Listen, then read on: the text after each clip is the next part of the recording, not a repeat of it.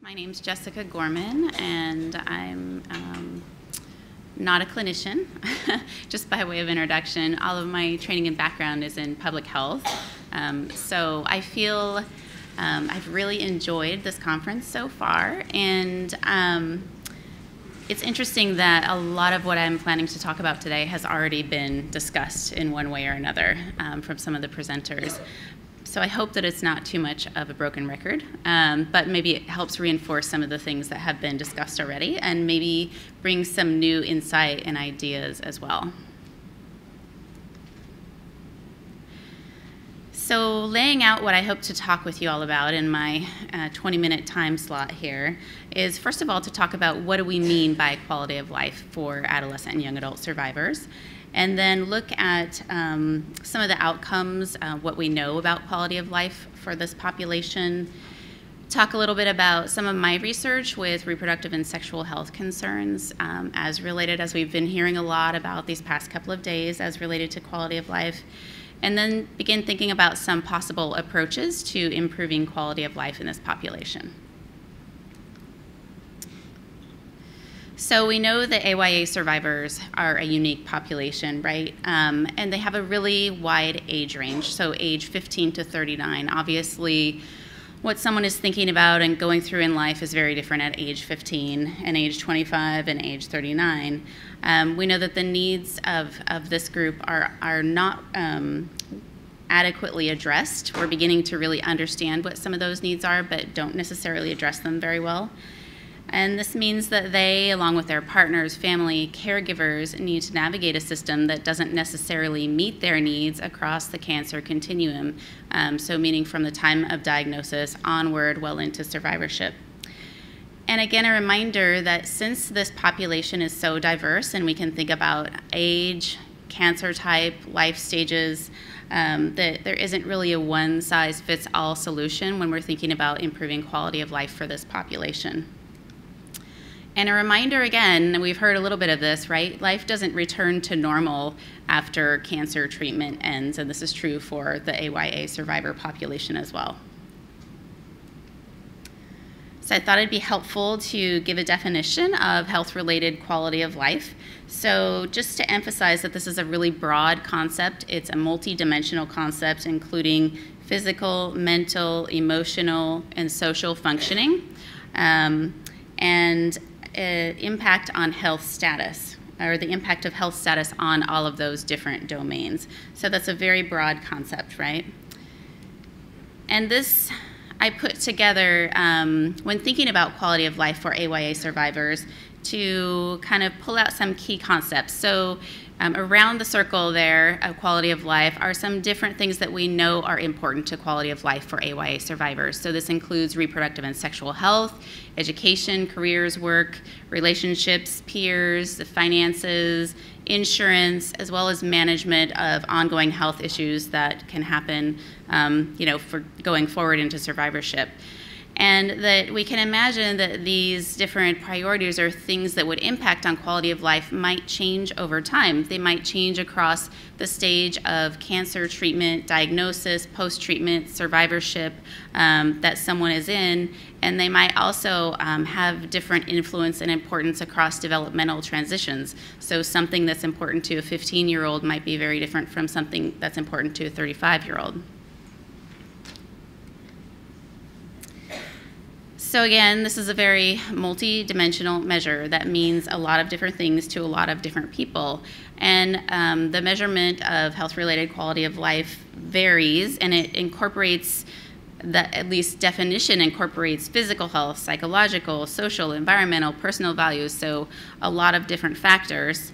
However, again, those factors are likely to vary across cancer survivorship and across developmental stages for AYA survivors. So are we doing a really good job of measuring quality of life is one question. And I would say, looking at the research, that maybe not necessarily what survivors say and feel about their own quality of life might be a little bit different from the way and the tools that we have available to measure and assess their quality of life. So I say this as a caveat when talking about the quality of life outcomes in a moment to be thinking about.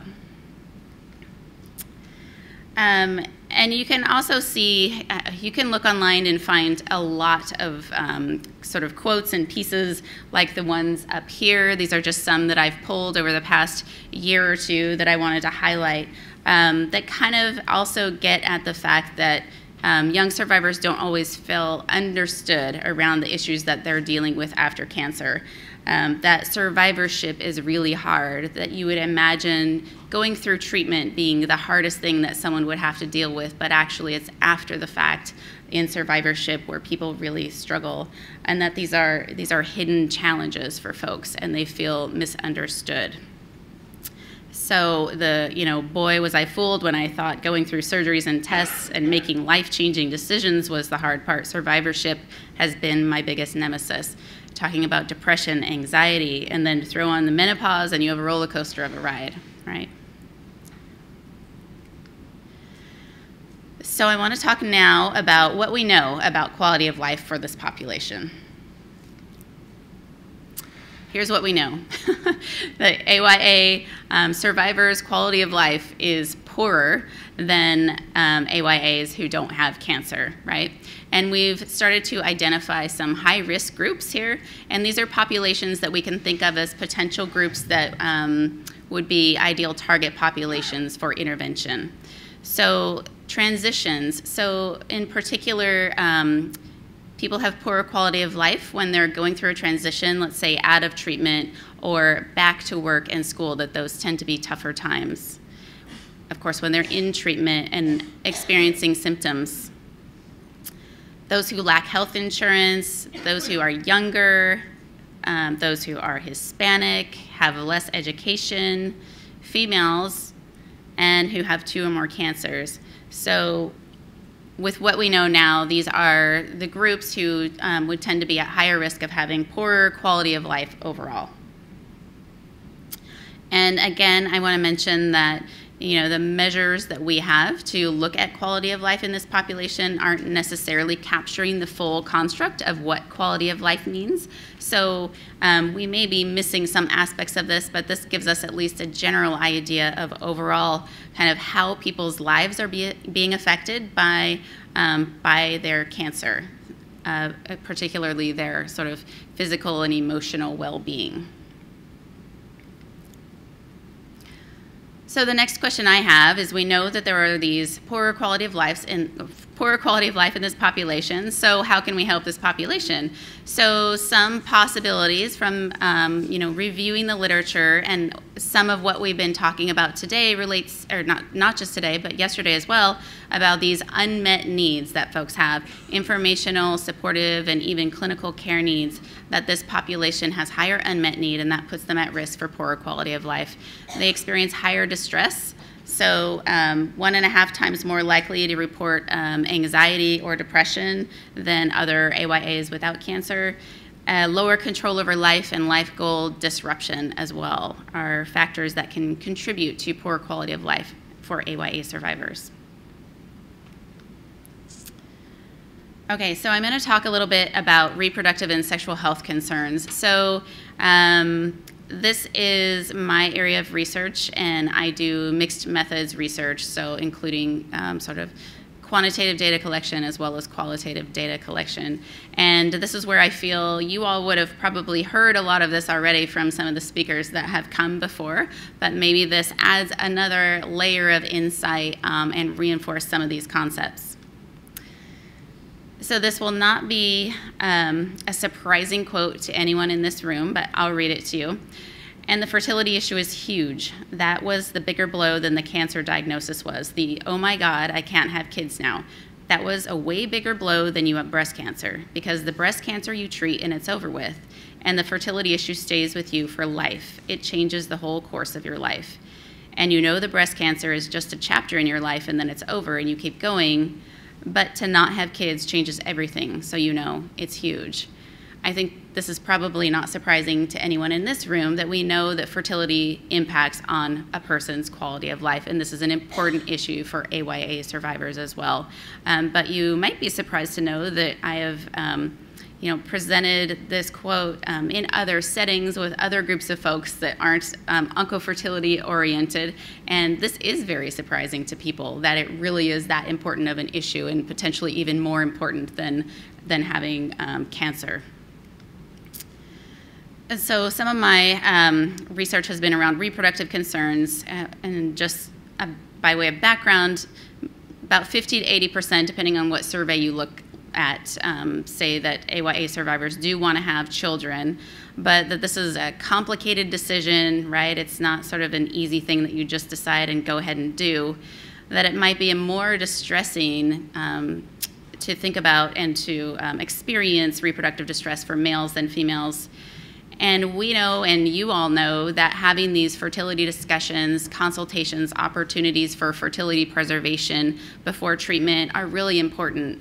But as well, I want to point out that those are not always accessible and are not always affordable. This is something I commonly hear in my sort of interviews and focus groups with young survivors, is that was just too expensive. There was no way I could even consider that. So it's great that this group is thinking about ways to make that more widely accessible and to have insurance cover these options. But at this point, for a lot of women at least, they're not really an option. So these are some data from a survey that we did with 18 to 35-year-old female cancer survivors.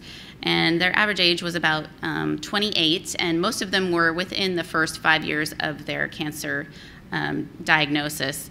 And we asked them about their informational needs and care around fertility. So in this population, only 20% of them had fertility care before their treatment, so seen someone like a fertility consultant or fertility preservation. And only 40% said that they had received enough information, and about an equal proportion said that they really needed information, but they didn't know how to get information. And then I think this is the most important point on the slide here, is that 64% felt really too overwhelmed to take in the information about fertility at the time of diagnosis. So I think this is a conundrum, because we all know that we want to give information and options at the time of diagnosis, but also survivors and the people that are going through that experience are really overwhelmed at that time, and it's really hard to absorb that information. So another possibility is to think about how can we meet them later on and talk with them after their treatment potentially. In this survey, we found that only 15% accessed fertility care after their treatment ended. And I'll also point out that most of the women who completed this survey did want to have children, something like 85% of them. So this is a population of cancer survivors who wants children but aren't accessing care. So I think this just points out an opportunity for intervention for reaching this population that we're missing somehow, or not me personally, not being a clinician, but potentially there are ways that we can help these people realize that this is an option to talk with someone even after their treatment ends. So another thing that I have worked on over the years is really trying to understand what the reproductive concerns of AYA cancer survivors are, with some inkling that it wasn't just about fertility. And I was really happy walking around the posters yesterday when I saw that a few of the poster presentations, they were using this scale, which makes me really happy since I spent a long time working on it. I also will note that this scale has been translated to, I think, 7 languages now, and we've also created a male version for this if this is something that you're interested in or an area of research. Also, when I developed the scale, I had clinical use in mind as well. It's an 18-item scale and potentially can be used in a clinical setting to help identify people who have particular types of reproductive concerns to help direct conversations about those. So just to give you a sense of the different types of things that are covered in this scale, the first one is fertility. So for example, I'm afraid I won't be able to have any more children. Another one is communicating with their spouse or partner about not being able to have children and worry about that. being afraid of their potential future child being unhealthy or passing on some genetic risk to their child. And this was the case for all different types of cancer, not just those that would actually have a genetic risk. Being scared of not being around to take care of their children someday. So personal health concerns, worrying that it's just going to be too hard to get pregnant, they don't want to deal with it anymore.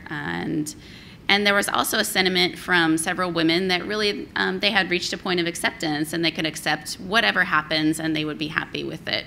So these are the different subscales within the reproductive concern scale. And in that same population of 18 to 35-year-old female survivors, 65% of them had moderate to high reproductive concerns overall using that scale. And 10% had high concerns. So this is sort of, I would say, the highest risk group. And higher concerns, so high concerns were defined, this is a Likert scale from 1 to 5 of having a mean score of greater than 4. So they would have had to agree or strongly agree with most of those concerns items. And higher scores are associated with higher odds of depression. And we know that this distress, these are cancer survivors, right, well after they've finished their treatment, and this distress persists well into survivorship. So I think it's important to think about ways that we can help intervene in survivorship as well. Okay, so I'm doing some work now with couples. So I'm interviewing AYA female survivors and their partners around how they communicate with each other and their healthcare providers about fertility and parenthood issues, contraception, and sexual health. So I feel like this very much ties in with what we've been hearing about over these past couple of days. And some of this has been discussed already, so I'll just go over it quickly. But we know that young survivors are sexually active, and they're not using contraception that's in line with what their parenthood goals are, and they're not often receiving adequate counseling around contraception, and therefore they're at a higher risk of unintended pregnancy. From a couple of recent studies, female survivors are less likely to use highly effective contraception and have a 3-fold greater risk of unintended pregnancy compared to the general population. And so in my conversations with these young women and their partners, this is one of their comments. This is a female survivor. I had my cycle back within 3 months post-chemo, so maybe I was fertile then, and here I am getting information that I don't need to use birth control, and obviously that was not good information, so I would start the conversation about contraception early. So the reason this is not good information is that this woman then went on to become pregnant and had twins, but had been told that she was infertile and she didn't need to use contraception. So this gets back to the point of the importance of talking with your patients about contraception and counseling them about their risk. And another one, my oncologist is not interested in anything that doesn't have to do with the cancer stuff. She just kind of brushes me off on contraception. I just feel like everywhere I go, someone's telling me to go to a different doctor. So again, I think this just gets at the idea of improved patient-provider communication around these issues, opening the conversation around this, asking that question, do you have any concerns about this, so that people feel comfortable talking to you about it, and not just brushing them off to this or that other doctor or specialist who you think that they should talk to. So with regard to sexual health, for AYA survivors, and this is just from a most recent study I could find, half of them experience a negative impact on sexual health from their cancer. And some higher risk groups are older than 25, not having children, fatigue, and have a negative impact on their appearance. And we know, and this has been discussed already in the past couple days, that these kind of sexual concerns are hard to talk about. It's often hard for the young survivor to bring it up, and it's hard for the healthcare provider to talk about it a lot of time, right? It's sensitive, or folks don't really know what they should say or who they should refer to. So I feel like in this meeting, we've been given a lot of insight on some opportunities to make those conversations a little bit easier. We also know that cancer's impact on body image and intimate relationships are among the most prevalent in the AYA survivor population. And this is important, right? Relationships and communication that we've been talking about. And these impact on quality of life. So this is an important issue to address. is improved relationships and communications around sexual health. So a few quotes again from female survivors in the partner study I just mentioned, talking about sexual concerns. This woman said, "It kills me. I don't know how to fix it." Over the years being on tamoxifen, that started to fade. Then I got on Lupron. All of that together, I have no libido, like 0, whereas before I had an extremely high libido. In addition to that, I've gained a lot of weight. I don't have any confidence in how I look and feel. It's been very painful, emotionally, physically, mentally, and I'm at an all-time low. It's one of the biggest problems in our relationship. It's extremely frustrating to both of us. So this is impacting on their relationship, on their quality of life. And again, highlighting this, no doctors ever brought it up. So this is a missed opportunity for healthcare providers just to bring up this issue and give survivors an opportunity to talk about it. All right, so I'm gonna talk now about some possible approaches to improving quality of life. So one strategy I'm sure you're all familiar with is patient-centered care approach, and central to that is patient-centered communication. So this has been proposed as a strategy to help fill some of these information and supportive care gaps. And we know that young survivors do want to have open discussions about these issues, about fertility, contraception, and sexual health. And I'll point out that with patient-centered communication, it's not just about information exchange, right? It's also about shared decision-making and managing uncertainty and emotions and bringing the family or the partner into those conversations as well. And this is from a young woman. I mean, I was embarrassed that they talked to me about fertility when I was 17, but at the same time, I'm glad that's always been something that I've known and can talk about. So it was embarrassing, but someone brought it up and she appreciated it. So my colleagues and I recently did a very broad scoping review of the literature to look for interventions on any spectrum. It could be in the development stages.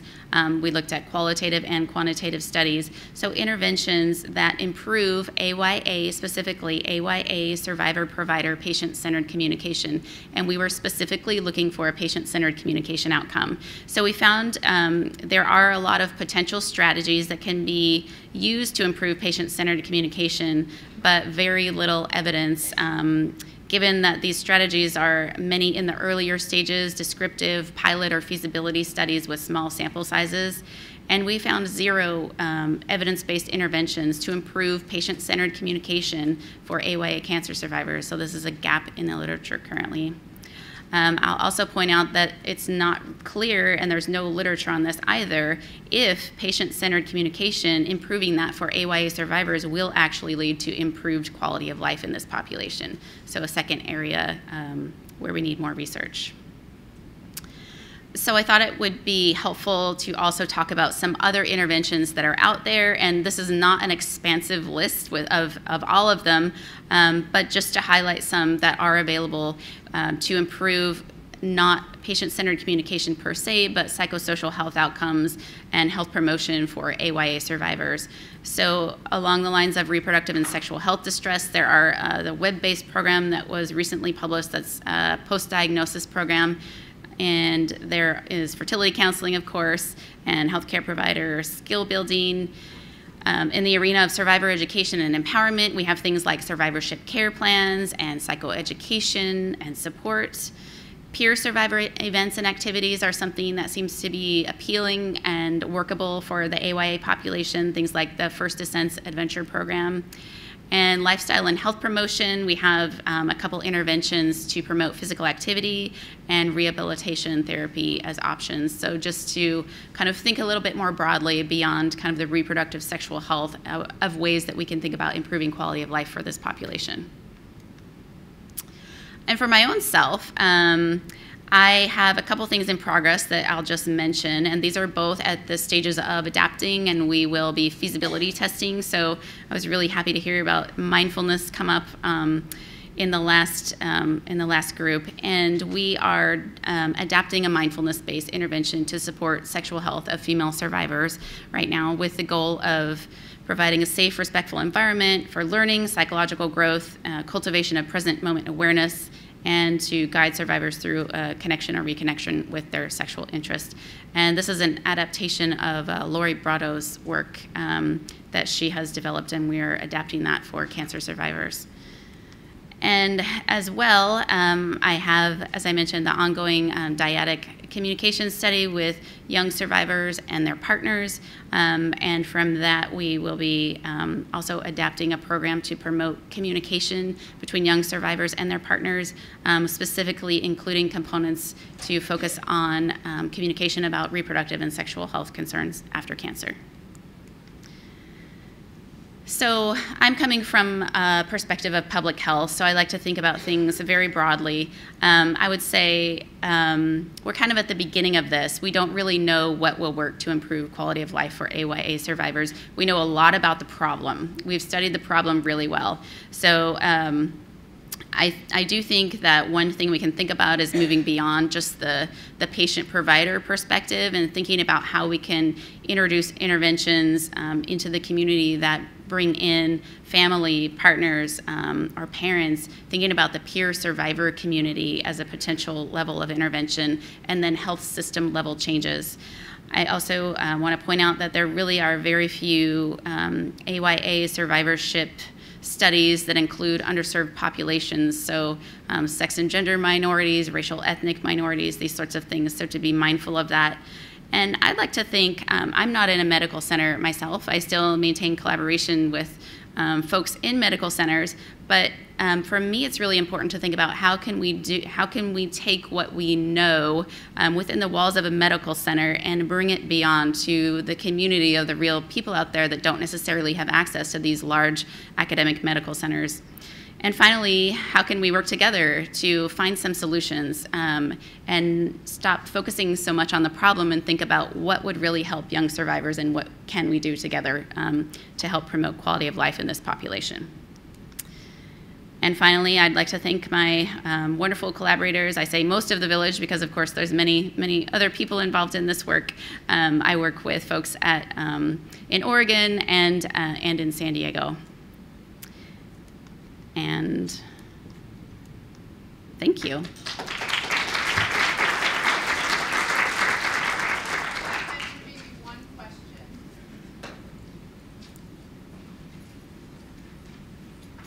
Thank you, Jessica. That was a really good summary and lead into the research that's needed. I'm wondering if you and others in the room have experienced what I've experienced, which is, you know, maybe out of 200 cancer patients that we see in a year who become survivors, 5 are really interested in participating in research, coming to focus groups. Many of them, with the exception of breast cancer survivors, I'm talking about AYA, just want to get as far away from the cancer center and the cancer experience as they can, which makes it really challenging to develop these interventions or assess if an intervention has been effective because loss to follow-up or even recruitment is so low. Yes. I have struggled with recruitment as well. I've had some success in the past through social media outreach to young survivors, and that's worked pretty well. Since I'm not based in a medical center, I think that makes it harder for me in many ways too. I have to have clinical collaborators to help me recruit from clinic settings, so I tend to look to cancer registries or social media or other strategies to try to identify young survivors. But I agree, it is a struggle to recruit this population. Yeah, I have a survey of 18 to 35-year-old male survivors that is just a survey. It's a 20-minute survey, and I'm struggling to get male survivors to go and complete this survey. So yes, I can commiserate with that.